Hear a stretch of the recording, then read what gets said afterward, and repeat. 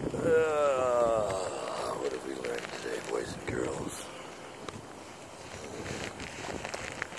Killing other people needlessly is senseless. It only accomplishes the goals of evil, not of peace and harmony.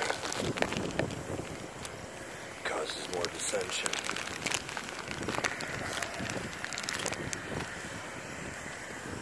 And right now, that's the last thing this planet needs. Some more dissension. What do you think? Haven't we had enough?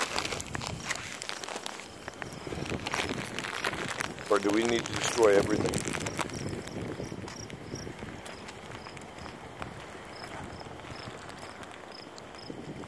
And extinct mankind in the process?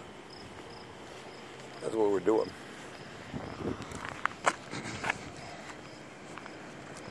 If you haven't figured it out yet, if your leaders, religious, political, or otherwise, are still lying to you,